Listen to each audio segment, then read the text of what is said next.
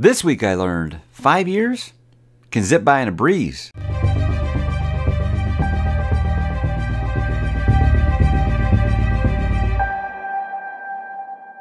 Hey, what's up, bookworms? Mike back with another weekly update. And I know I just keep trying to get these back on Fridays, and then they started to roll to Saturdays. Now they're on Sundays. Sometimes best laid plans just don't work out, but it has been a week, and we are going to talk about that here. Going to begin, like always, by talking about what am I reading. Well, guys, I did finish Snowbound by Blake Crouch, the great reading slump breaker that is Blake Crouch. It's more than once now this guy has helped get me out of a funk that I was in reading-wise, and I just think that you just need a nice, good thrill, a nice little sugar rush once in a while, and that's why I described this book as. It was very much a sugar rush. It's not going to be one of those where I say, hey, when I'm listing the best Blake Crouch books, it's going to be one that I name, but it's very much readable. Anyone that has read other Blake Crouch will probably find many things to like about it. Very fast-paced, fun story, had a really cool ending. I was very satisfied with it. Sometimes he likes to leave his endings a little bit kind of up to you. Not want to say quite ambiguous, but he does kind of have to leave like, yeah, a little bit where it's going to stick in your head for a few days. Again, that's just the type of writer he is, and I think he's very, very good at it. But this, I had a hook right off the bat, just like always, has you really invested in what's going on. And again, what I always continue to love about Blake Crouch books is he has these dire stakes, you know, for things that are going on, but he always makes it be about family in the end, and I do love that. You know, you got young kids, you got a good relationship with your spouse, those kinds of things. You're going to find plenty of things that you do like in here. And yeah, again, he is undefeated in that regard. So still, that would probably be towards the lower part of my favorites in Blake Crouch, but that's a strong list. You know, I think I've liked everything that I've read from him so far. I think this and Abandon would probably be like my least favorite, but it's not because they're bad books at all. It's just something has to take that spot. But yeah, very much recommend. I wouldn't say start here with Blake Crouch. I mean, I guess you could. It's just you'll probably be like, I don't see what you think so great about him. I always tell people start with Dark Matter, start with Recursion, start with Wayward Pines, work your way backwards like I am, because then you'll see kind of his formula, his style, and you'll find plenty to like there. So the next step in my recovery to getting back to being able to read at a decent pace again, dip back into some Stephen King. Took a long break now from the Into the Multiverse, just actually by reread of Stephen King. I just felt like I was doing too much rereads every single month. I was looking at my list, and I was like, I had a King book, a Crichton book, and something else that was a reread. I was like, so I'm reading like one new book a month. I was like, that ain't going to do it. I needed to cut this all out. And I said, I'm going to probably stop all the rereads except for Stephen King, but even I was going to be taking a break from that. But resuming now finally with Dreamcatcher, and I told the story last week that I liked this in my memory, you know, and I would say I'm about the halfway point now. So reading pace has picked up, and I'm still not like blazing or anything like that. Say about halfway here, which is almost 300 pages. I feel like the first 1/3 of this book, phenomenal stuff. It's great stuff. It's got all those things, you know, the childhood friends, kind of their life before and their life now, and he kind of tells that kind of like in the It style, where you're kind of going back and forth between when they were kids and now that they're adults, and seeing these lifelong friends, and then the sense of dread and the paranoia, and then just the actual gasps of horror, all really, really, really good. It's all really great. Then this character named Kurt shows up, yeah, and I don't mind the character, but I do feel like the book completely changes into something else after that. And I think that's kind of where people kind of get lost with this book, because they wanted it to just be about those 4 or 5 friends here at the beginning of the story. And then he kind of introduces new characters, and how you feel about those characters is how you're going to feel about the rest of this book. So then it kind of turns into like an alien invasion kind of storyline, and it does change things quite a bit and gets away from the horror and just gets into like a monster movie. So I am liking what I have read so far. But I'm starting to see, okay, yeah, the book does hit a screeching halt around the 1/3 mark. But that first third is just awesome, awesome stuff. So I'll be interested to see next week when I talk to you guys about how I feel, hopefully, at the end of this. So that leads me, guys, to what am I going to read? Now, clearly, finishing Dreamcatcher is going to be first. I hope I can do that this week. I feel like my pace has picked up significantly, but I'm still not to the point where I'm going to be, you know, telling you about the 2 books that I read this week. So I'll be finishing up Dreamcatcher, and then the final step in getting back to being able to read sci-fi and fantasy will be Streets of ℓ𝕗, which, as some of you know, is the sequel to Lonesome Dove, one of my favorite books I have ever read. So I had always said I was treating Lonesome Dove as a standalone. I wasn't planning to read the entire series, and then it completely blew me away and became one of my favorite books ever. And I said, well, I'm interested to see what else Larry McMurtry can do, because I feel like no one ever says it's as good as Lonesome Dove or better than Lonesome Dove. Or take it back. People never say it's better than Lonesome Dove, but there are plenty who say that the sequels are as good as Lonesome Dove. And if that's the case, I mean, oh my God, wow. So, yeah, I'm not really ready to just say, hey, I'm a Westerns fan now. But as much as I'm going to say, I'm a Larry McMurtry fan now after that one book. So I'll be curious to see where this goes with the sequel, see what Captain Call is up to, and see what is really on the horizon for him after what happened at the end of Lonesome Dove. You know, there's lots of things that I don't want to spoil if you haven't read Lonesome Dove, but lots of things that weren't tied up with some characters in that story, mainly with Newt, and I want to see if that kind of comes back into play or not in this, and if it doesn't, that's cool. I'll be interested to see where he goes after this, because his life was very much at that final crossroads, I felt like, so I kind of want to know what he does do next. And this is a little lighter. I mean, for Larry McMurtry, I feel like this is a pretty small book. I think this is the smallest book in all of the Lonesome Dove books, so hopefully it won't take too long to get through it. But if it's anything like Lonesome Dove, like I said, I just couldn't put that book down. Just kept reading, and I do not regret it, and I miss it daily. How about this week on the channel, guys? Did a couple of videos for you. I had my book haul for March of 2024, has some really nifty things on there. I can never say thank you enough for the things that you guys send me, and if I can help anyone out just by, you know, getting some presents on your book, if I don't have time to read it, that's something I feel like I can do, and hopefully it helps you out. That's why I say yes when people ask if they can send me their book. Say, I probably won't have a chance to read it. You know, more than likely, I'm not going to be able to read it, but, you know, if I can just, you know, get some eyes on it in my own way, I'm happy to help. But again, book hauls, I don't really know if there's anything that you don't know about them at this point. I've done them monthly for years now, and I enjoy doing them because, like I said, they always create really good conversation. I did a quick little clip, I guess you call it, of my book of the month. So I'm going to isolate my books of the month for people who might be looking for a review of that particular book. So I did my book of the month, which was from my monthly wrap-up, but that was for Blackwater. So a quick little clip about why Blackwater was my book of the month for March. And I've talked ad nauseum about Blackwater here, guys. I can't say it enough. Read Blackwater. It's really good. And then I had planned on doing that Faithful and the Fallen video this week, and I'd gotten some really good art from John and Ed and Will Gwynn, and I was really gearing up to get ready for it. I'm just running out of time every single day. The next day I'll look up at the clock and it's 8 o'clock, and I'm like, I'm not going to record anything right now. So it's just a matter of not having enough time right now. And when I'm going to do a dramatic reading for those, well, an intro for one of those, it takes a while to make those. I just ran out of time. So I said I'm going to pull forward a video I'd planned to do next week, which was an update to my top 10 fantasy series of all time. Now, that's a list I see a lot of booktubers make about every 3 months, and I understand why. It's a very popular video. It gets a lot of attention. For me, I said if there's not really much of a change, I don't feel like I want to redo that list, but it had been 2 years. Felt like I'd read enough new stuff, and there were some major changes in it. If you go towards the end of the list, it's the first time, like the first 2 times I did that list, I think like my top 5 kind of stayed the same. Major changes this go around.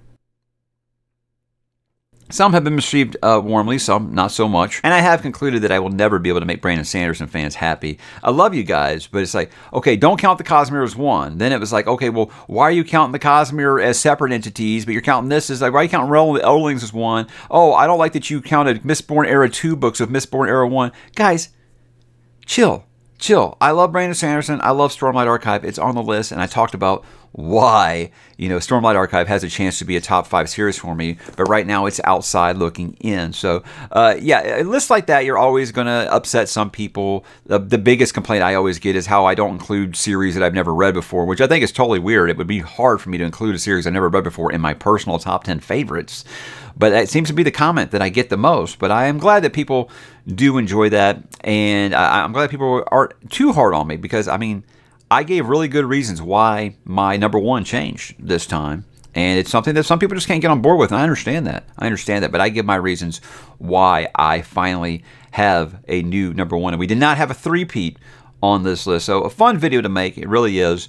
And I'm glad that it did get to a lot of attention, because, like I said, I feel like it brings a lot of new eyes to the channel when they see something like that. And I've gotten a lot of people to be like, okay, I've never read Dark Tower, or I've been putting off reading Harry Potter or something like that. And they feel like, okay, you've sold it to me enough now I can finally do it. Or I didn't read the Song of Ice and Fire books because I was upset about the TV show, and you've given me the ammo that I need to finally go and do that. So I'm happy. In the end, that's the goal of a video like that. And then just real quick, guys, I realized on April 12th, Friday, it was exactly 5 years to the day that I uploaded my very first book video, my introduction for the channel, and my first Wheel of Time video.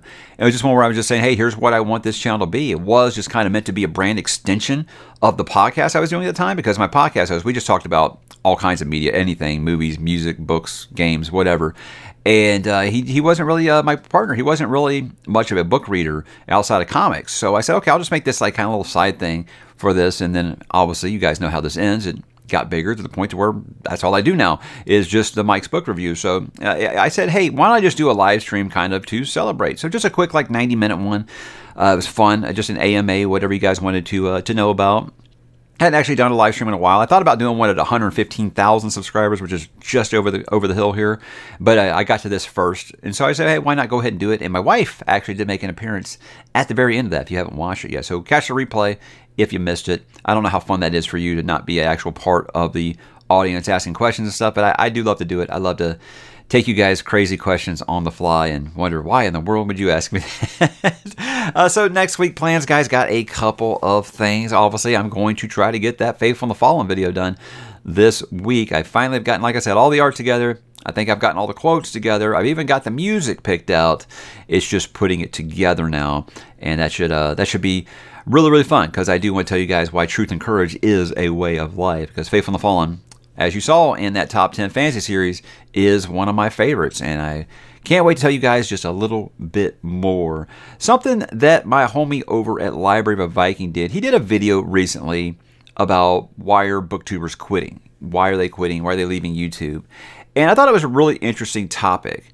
And I'm not saying I'm just going to completely like steal his idea. I'm not, definitely not. And I want to give him all the credit in the world for this. I've had a lot of people, especially after I hit my 5th anniversary, being like, how do you do it? How do you keep doing it for this long? You know, how do you make it through? How do you grind? How do you take the good with the bad? And because I just could never find enough consistency. Because I just want to kind of talk about, I guess you say, why I'm still doing it much more than why I'm not quitting or anything like that. And then some of the feedback that I've gotten from some of my peers that had started channels, and I've just seen them fizzle out because it wasn't what they were hoping it was going to be. So I guess I'll kind of be looking at all angles of it about, why are booktubers quitting and why am I not quitting? And, if you're looking at getting into it, here's some advice that I would give you. So I by no means think I have all the answers. I don't. I can just give you my experience with it and the things that have worked for me.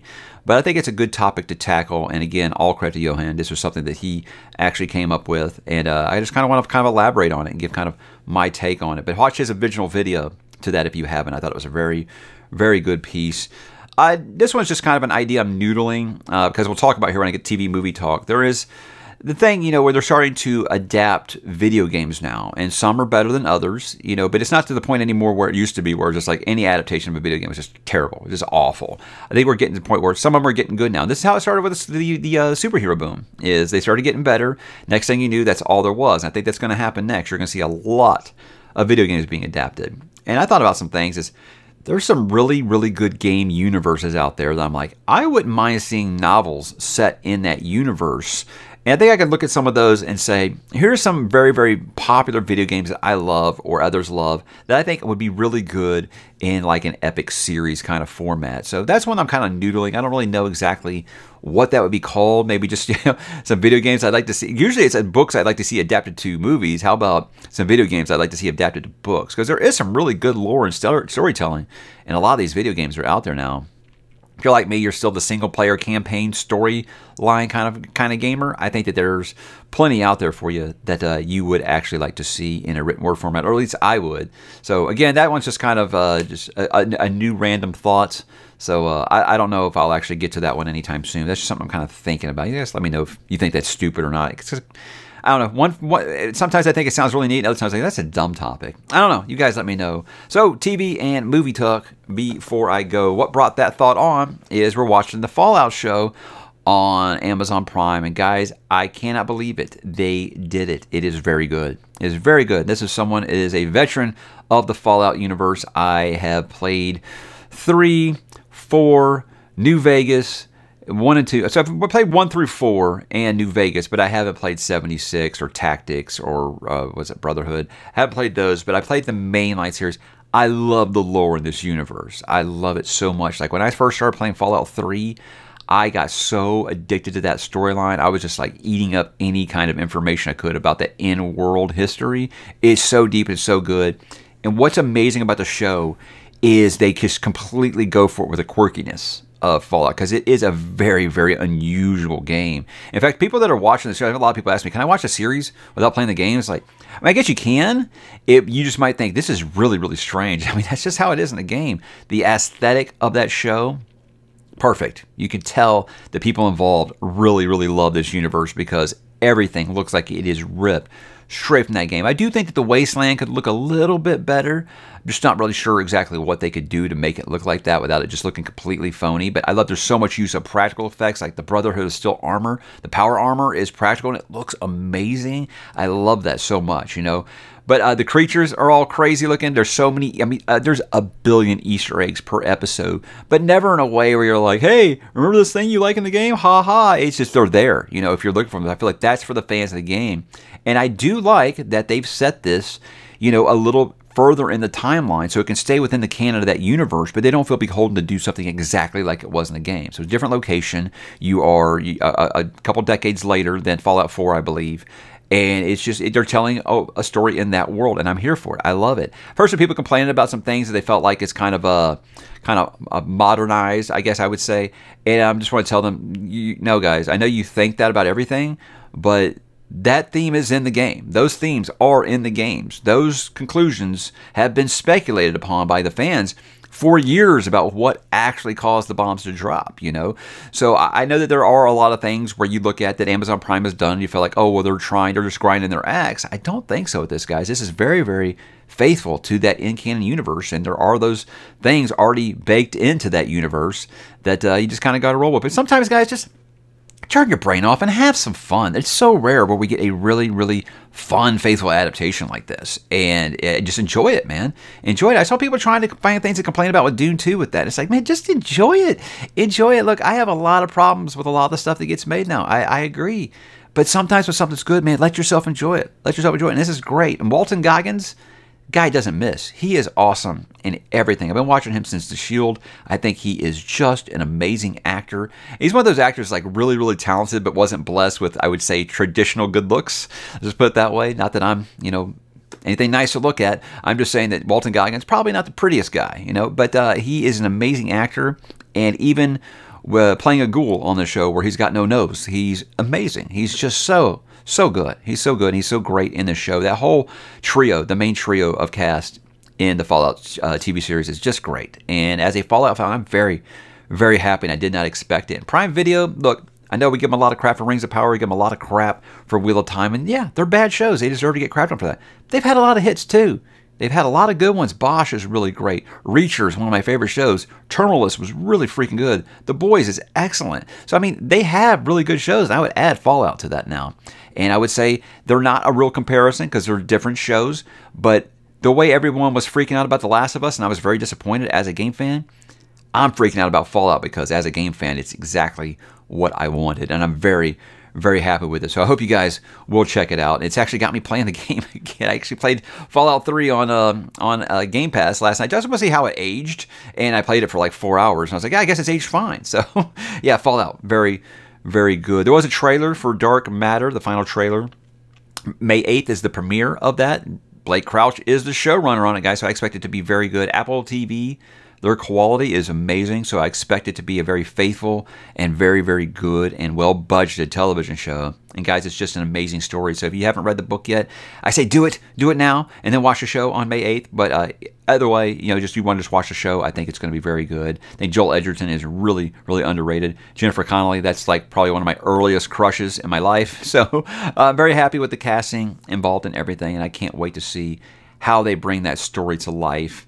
And I've had a lot of people ask me if I'm watching Three Body Problem on Netflix. I plan to. Guys, we just got so many other shows going on right now. We're finishing up Ted Lasso. We're trying to finish up The Sopranos. Now we're watching Fallout. So we just got to kind of cut it it's later. It's a huge hit for Netflix, by the way. Huge, massive hit.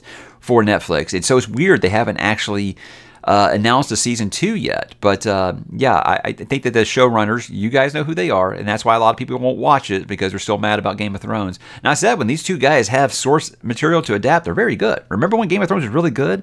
It's because it was the same showrunners back then too, when it was really, really good.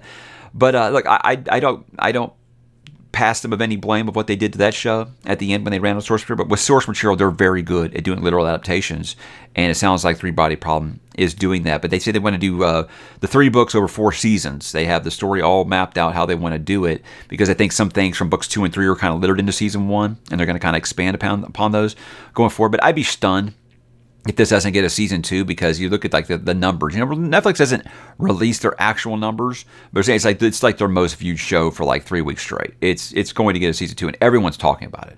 Everyone's talking about it. There's so many theory videos out there for it, and but I do plan to watch it. I do. I bounce off the book because I felt like it just had nothing to do with character, and I have to have character in my actual books here. I have to have some good characters to go off of. But I feel like the show is always going to be able to fix that a little bit, and it sounds like they have.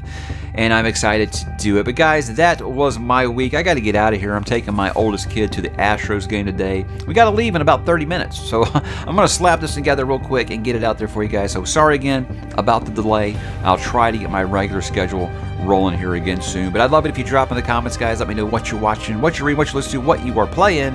And I will talk to you there.